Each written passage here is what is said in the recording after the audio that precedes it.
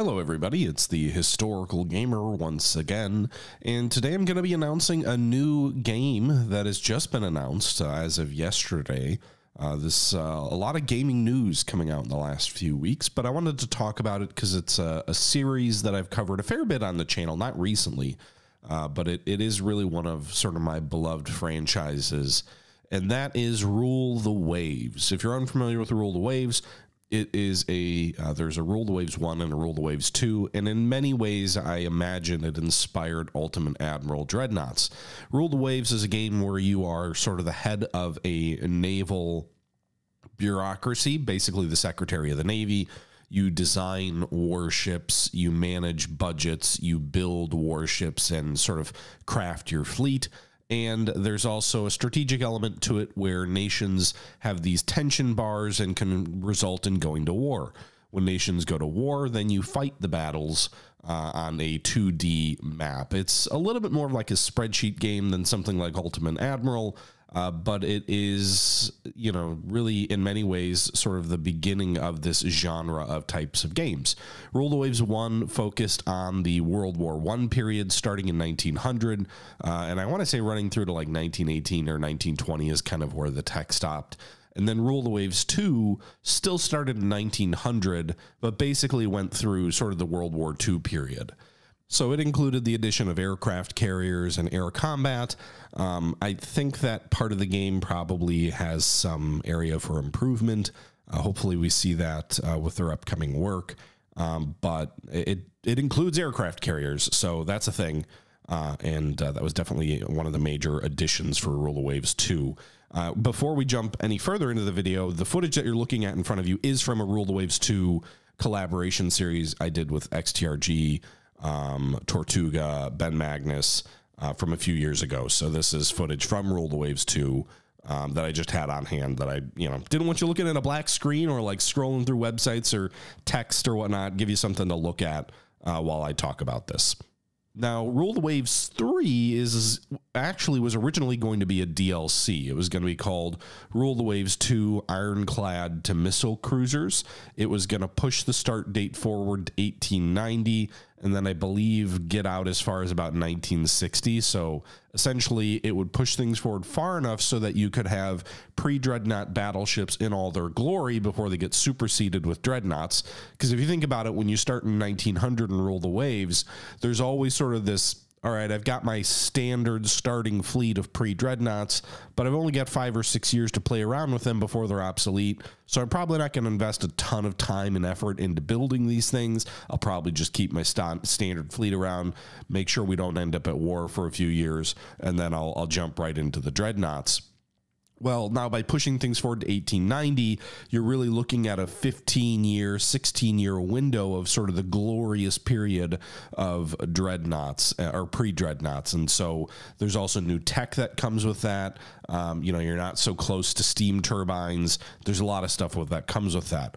Also, by pushing things out past World War II now, you're introducing, as the title would suggest, missile cruisers. So you're sort of in the early phases of surface-to-surface anti-ship missiles.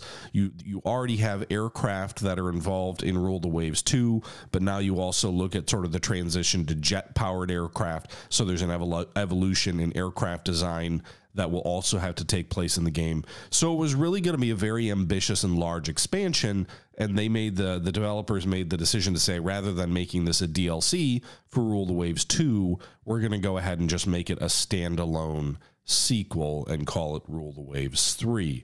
Now, I can only sort of guess at why they made this decision, but I imagine a big part of it is the fact that Christopher Dean, who was the business owner, I guess, or the owner of Naval Warfare Simulations, passed away last year.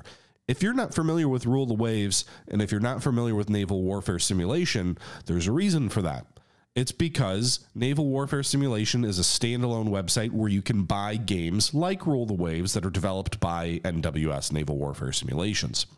It's a small shop. I think there were like 3 guys involved, but Christopher Dean was sort of the business side of things. And then I think Frederick was sort of the head programmer. And there's another guy, I think William Miller, who I believe is kind of like I don't know if he's a project manager or whatnot, but I think he's kind of the business guy now. And essentially, with Christopher passing away, there's some really weird like post on the Naval Warfare site about like if you have claims against the estate of Christopher Dean, you know, to contact the court to make your claim.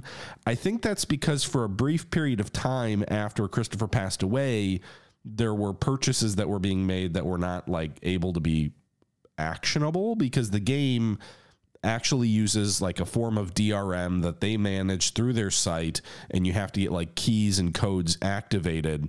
It was, you know, I really love Rule the Waves, but it was kind of a time gone by way of doing business. It's not something that you see a lot of companies do anymore. You don't see a lot of game developers sell on their own websites, certainly not without being somewhere else. You don't see a ton of these like key-based DRM schemes unless they're integrated with something like Steam, where there's like, you know, an email that you get the key in, and then it's like managed by an individual. So I imagine there was some stuff going there that, you know, resulted in some folks probably being out of some money. And that's why there's this really strange legal notice on the forums. They've since set up a new store, the storefront, the ability to purchase the game exists again, and other games. Yeah, so that's, I think, maybe one reason they made the decision to go to Rule the Waves 3. And I'm wondering if the reason there's that like court commentary as well is perhaps like, I think, and again, this is all speculation, but if you're making claims against Christopher Dean's estate for purchases that you made that weren't fulfilled, that, and I'm not a lawyer by any means, so preface this with that, but that almost implies to me that maybe the website was set up in Christopher's name and not in like a formally registered business, which a lot of small businesses are set up individually and not as registered businesses. So that's not that surprising. But if NWS was set up as Christopher Dean's like private business in his own name, you know, I don't know what that means in terms of like, obviously they figured it out because they're selling games again, but it might just, you know, remove a barrier just to go to Steam directly rather than managing their own site for new games. Presumably, since, you know, Rule the Waves 3 is going to sell a bunch more copies than any of their existing games, which tend to skew on a pretty older scale. And the reason I say that, because I haven't really gotten to the reason yet, is they also made a big announcement. Rule the Waves 3 will be sold on Steam. So again, all of this speculation around what might have been going on in terms of the site and whatnot, you know, I don't know. That's all speculation. But the fact that they're going to Steam is something they said in the past they wouldn't do, for various reasons. But they have decided they're going to Steam now, and they're going to go to Steam with Rule the Waves 3, and it's going to be a standalone expansion. So that's pretty exciting. Maybe some more folks will be introduced to Rule the Waves and find it a really interesting concept. You know, there's a lot of new features that they've announced for Rule the Waves 3, or I guess it was in this document that they posted on their forum, which I'll link, for the Rule the Waves Missile Age catalog, if you will. But essentially, there's several new features that I'm particularly excited about. One, there's going to be more AI nations. So I think right now it's like 5 nations in a game, and one of them is the player. There's going to be up to 8 AI nations playing. They're introducing the ability for AI nations to go to war against each other, so that's not something that was possible in the past.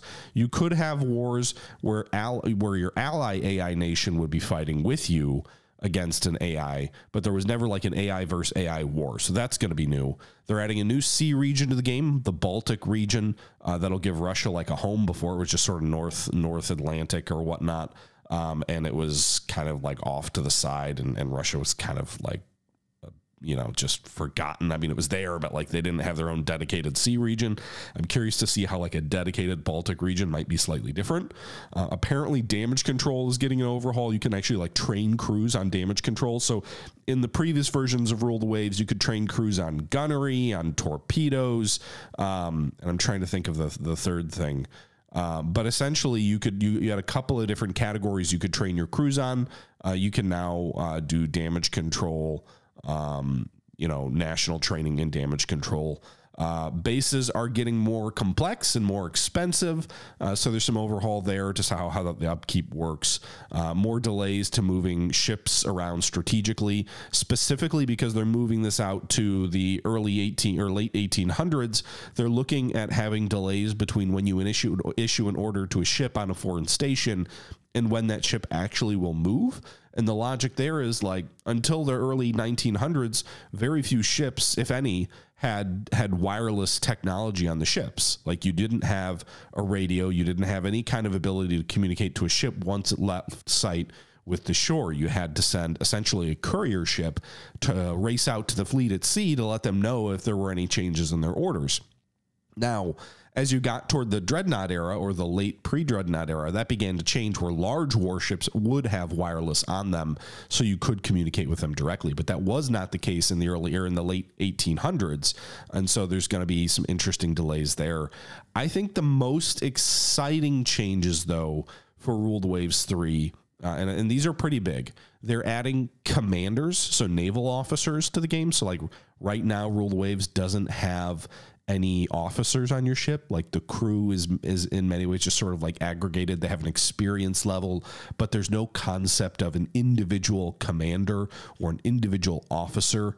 And so you will actually be giving each ship above the size of a destroyer will have a captain.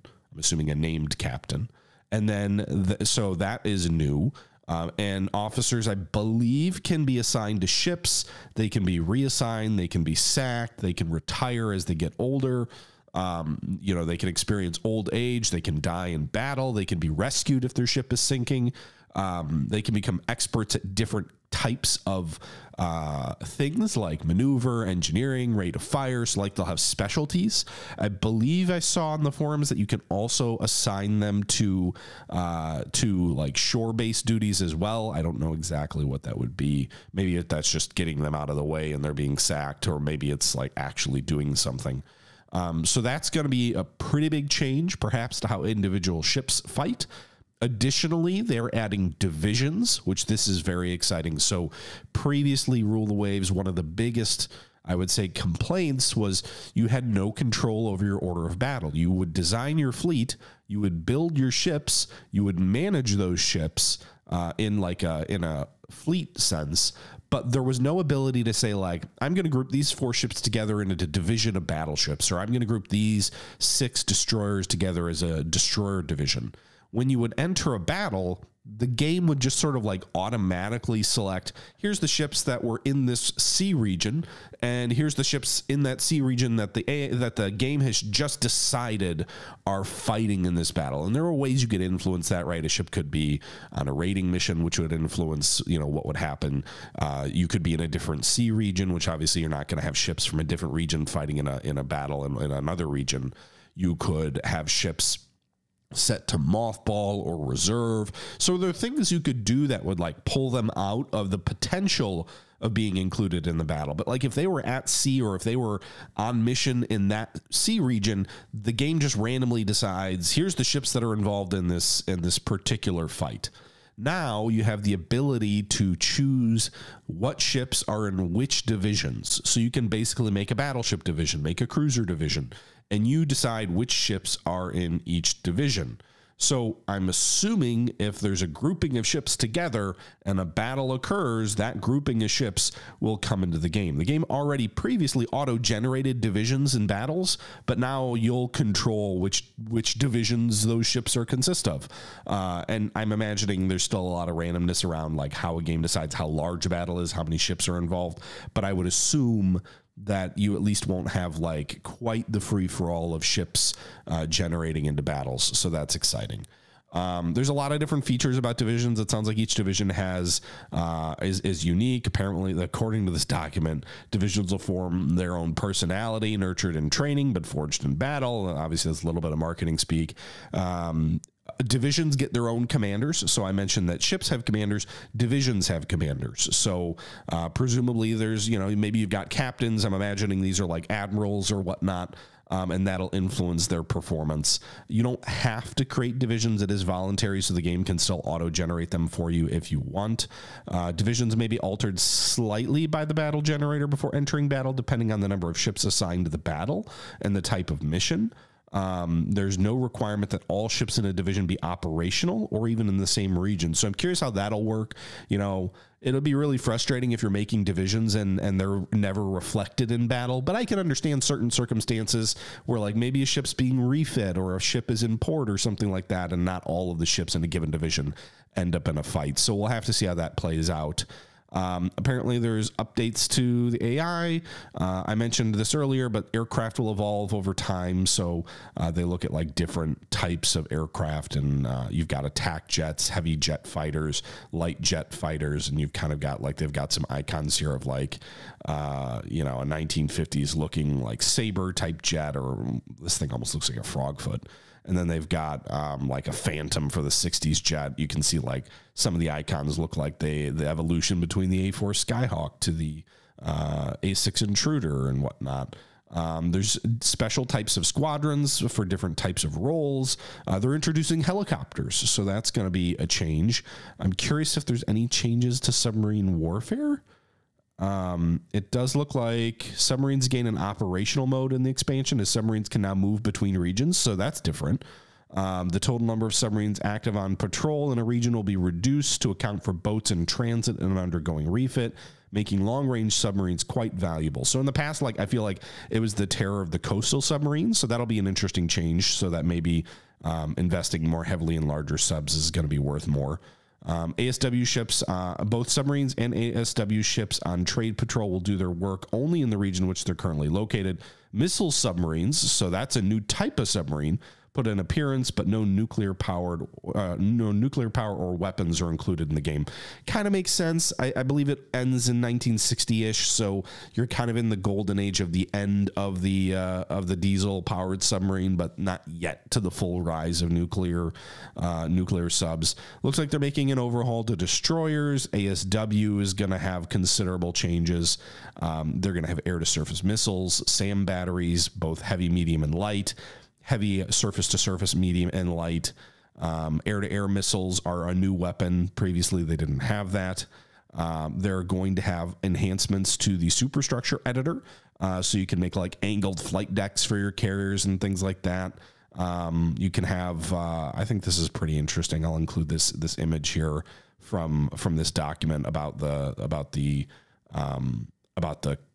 superstructure editor. I think that's cool. And again, I'm going to link you to this document where they talk about all this stuff. This document may become out of date. They're still adding new features and new capabilities. They mentioned that as well. But I'm pretty darn excited. I mean, I was excited about the expansion to begin with, but I guess the fact that they're making it a standalone game and that they're going to be putting it on Steam, I think only good things can come of that for them. This isn't a flashy game. It's not a big graphics game. So I'm sure it'll still remain somewhat niche. But like when you're off on your own website, that's kind of, at least they rebuilt the website in the last few years. But even before that, when you're off on a website that, no one's ever heard of before, a lot of people only buy their games on Steam. They only buy their games maybe through Epic, or at least, GOG or Steam or Epic are like the places people buy games. People don't buy a ton of games through individual websites. Some folks still buy through places like Matrix Games or Slytherin, but even Matrix and Slytherin, they have a or like directly through Paradox. Any of those companies have a presence on Steam. And so that kind of adds a sense of legitimacy. If you go to a place like Naval Warfare Simulation, it might look like a website that hasn't been touched in a few years. It might not look, like something you're going to want to give your credit card to. Like, I'm not saying I did it. I bought the original Rule the Waves. But I still think it's one of those things where, you're limited, highly limited in terms of your exposure. The only way anyone's ever going to find out about you, because there's just realistically search engine optimization. You're not going to find a lot of people through like Google search.